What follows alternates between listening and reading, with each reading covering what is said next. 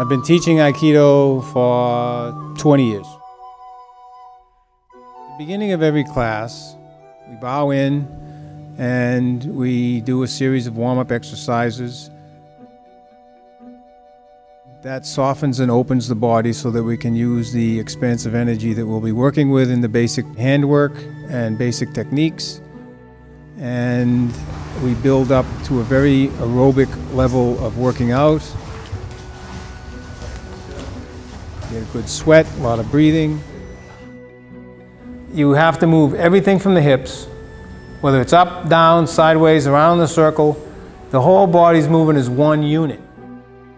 I enjoy teaching children because they have so much pure energy, and we focus on a series of basic techniques, coordination, and neuromuscular development.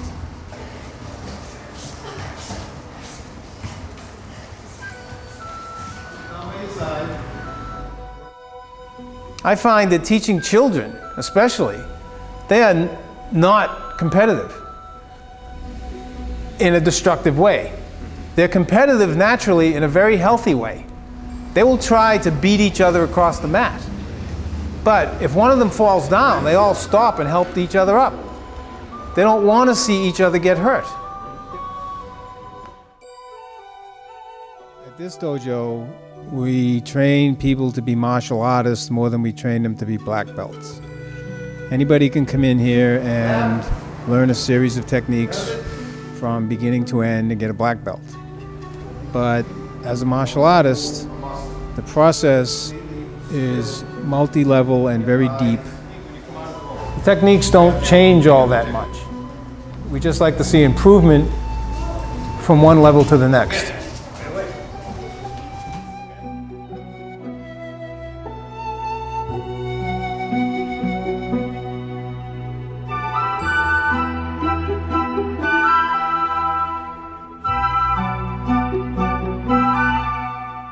What makes Aikido different than most other martial arts is the physics of the movement. It's circles and spirals. It's not linear at all.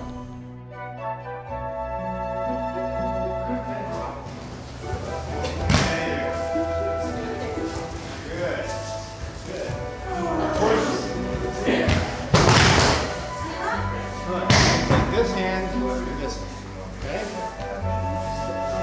Keep your head up straight. Take a step back, turn your hips, bring the hand, no, not too far. There, bring it together. Now turn this way.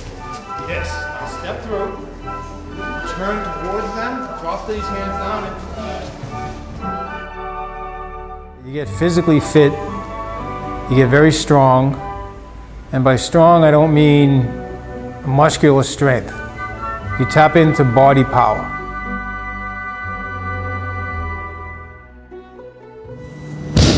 And now, with this open and all the muscles relaxed, the energy can naturally flow the way it is. The energy is always coming in and going out of the body.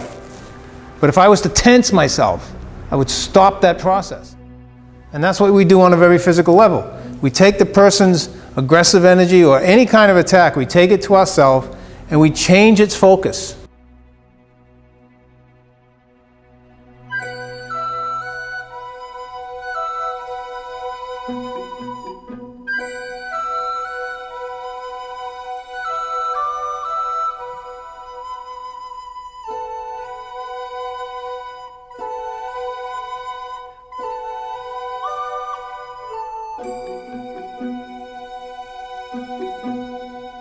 You get off the line of the things that make you feel uncomfortable during the course of any given day. You can let them go by because you now have the strength and the courage and the fortitude and the insightfulness to know what is happening. And that happens naturally just by putting your body physically through the movements of Aikido. True martial artist has to do with compassion and generosity, understanding. True martial arts really has nothing to do with fighting. It has to do with ending fighting. And you end fighting as a martial artist by living your life as a peacemaker. And it's a lot easier to be a warlike person, or a competitive person, or a destructive person, than it is to be a life-enhancing person. After I took my first class of Aikido some 25 years ago, I said to myself, this is what I want to do. I want to teach this. And that shifted my life in a way that I sought out the best teachers I could find, and I'm on a path to try to become the best teacher I can be.